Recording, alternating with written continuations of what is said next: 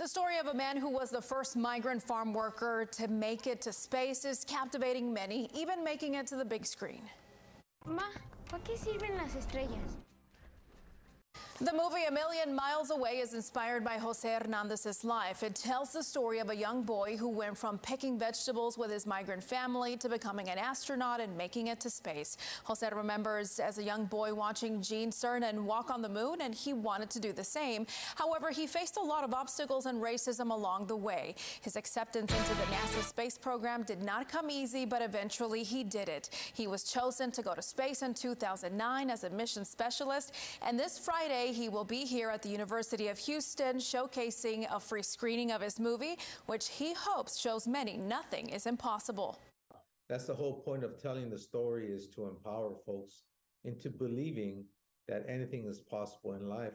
Education and preparation is the great equalizer. And if you're willing to work hard,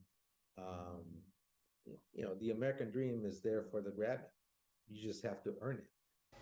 Jose is also an author, and it is his publisher, Arte Público Press, that is sponsoring the screening on Friday, October 27th. It is free to attend, and again, you can meet Jose in person. Head to our website for more details on this screening. What an incredible story, Myra. Thanks for bringing us that.